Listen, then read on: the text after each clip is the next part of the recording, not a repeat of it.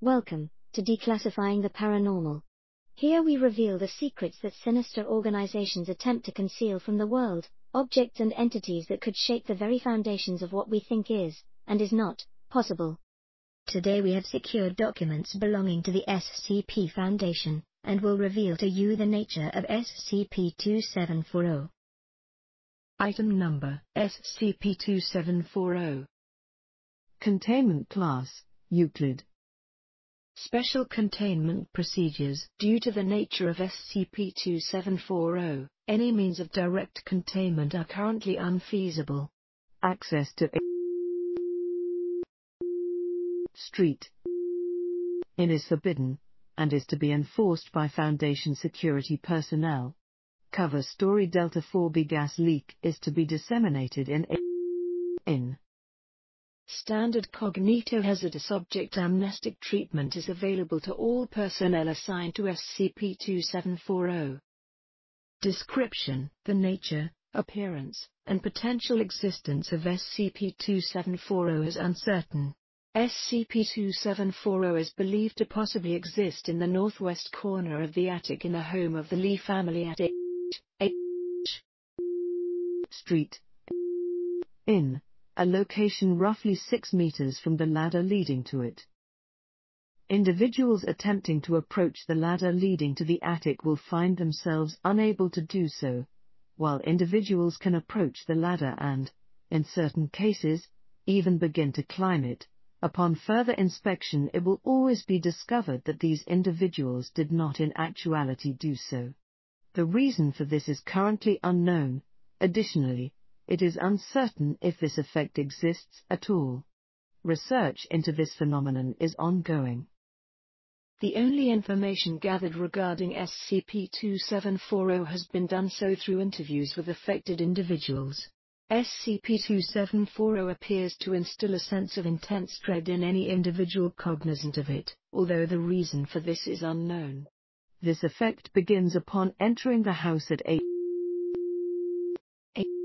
Street, or by becoming cognizant of SCP-2740 through discussion with other individuals affected by its anomalous nature.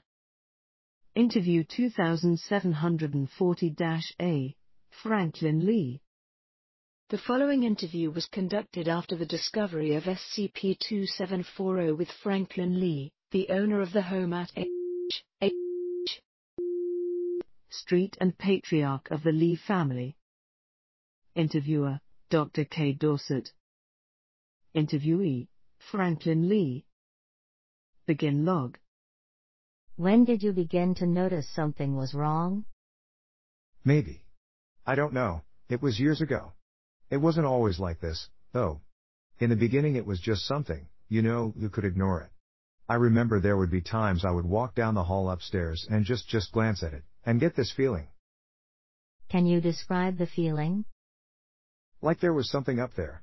Not that I could see it or anything, and we didn't hear anything either. The mood in the house changed, and we thought it was because No, it wasn't that. Mr. Lee? Who do you mean, she? Our oldest daughter, Olivia. She left when she was 17, and there were some other things going on then. We were going through some hard times. Olivia left to go live with my wife's sister. We haven't talked to her in years. I don't know, maybe we did start to notice it then. What did you originally notice? The quiet, everything was real quiet. Didn't sound like a house with 3 other kids, but I don't know, it just built up over time, right? And after a while I decided I needed to know, I needed to find out what was up there, what she had left. Mr. Lee? I tried, I can't tell you how many times I've tried. I'll begin climbing, and open my eyes, and I'll be back in bed, or in the living room by the TV, and the feeling never goes away. I quit my job, I couldn't handle the stress. I couldn't explain it to anyone, everybody thought I was crazy, but there were a few times I contemplated knocking the whole house down. I even signed the papers once, but then I called back and the company didn't exist anymore. Why didn't you move? You don't think we tried?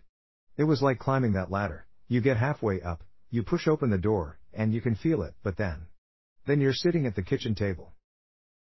End log. Following this interview, Mr. Lee and his family were moved to Site 81 for holding and examination.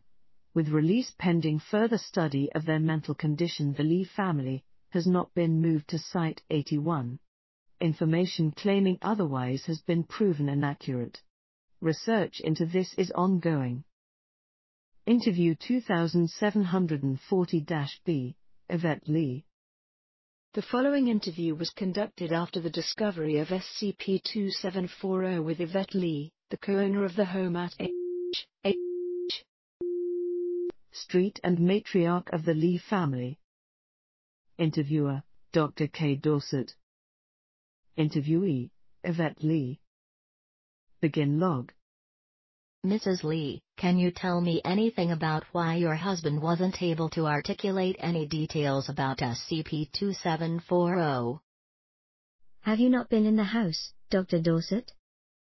I have not. My station has been here in our mobile facile. Then you can't understand.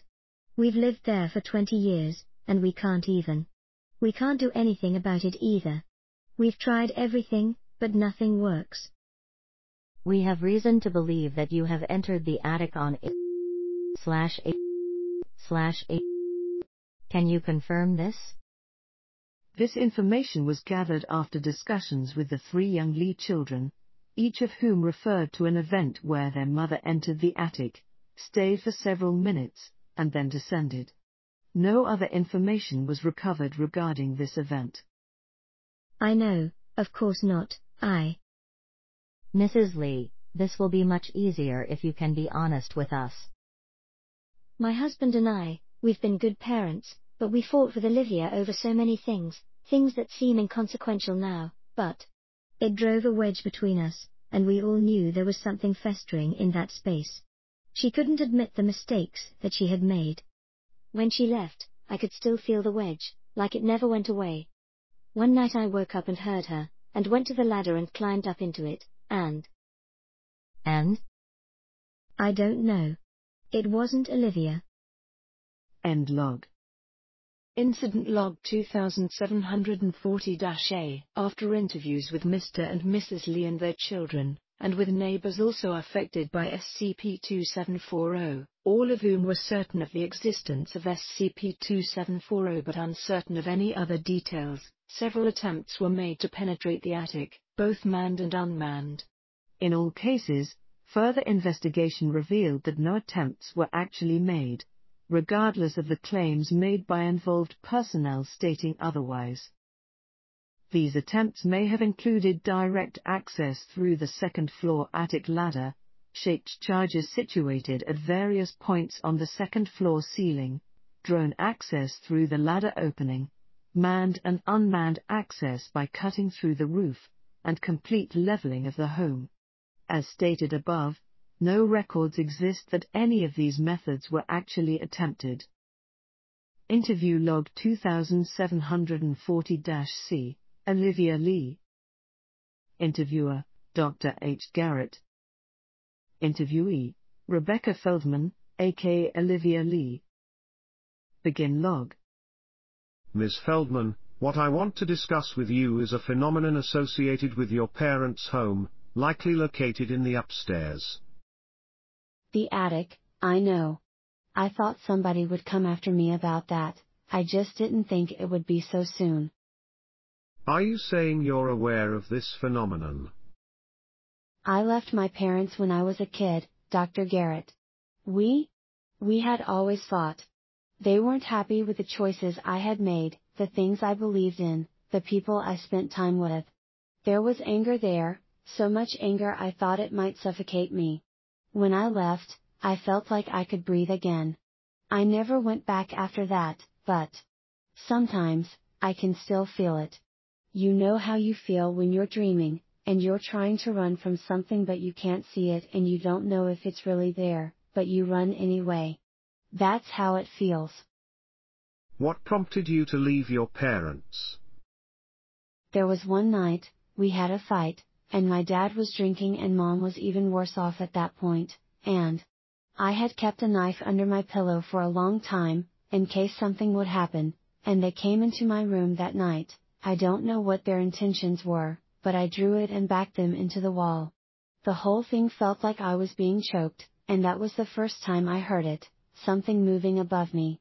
I dropped the knife and ran, and I didn't look back. Do you know anything about what is in the attic, Ms. Feldman? There are always secrets, Doctor. There's only so much that hate can build up in a place before it starts hating you back. I don't know what's in the attic, or if there's anything up there at all, and I don't think I want to. End log. At the conclusion of this interview, Ms. Feldman was detained by Foundation personnel, pending further investigation of her claims. Currently, it is believed that Olivia Lee does not exist, nor has ever existed. The information in interview log 2740-C is undergoing further examination. Thank you for tuning in. We hope that you enjoyed this broadcast. If you did, please subscribe, like and share it around. If you have any particular case files you'd like us to cover in future broadcasts, leave a comment below and we'll get around to it shortly. Tune in again tomorrow for more revelations.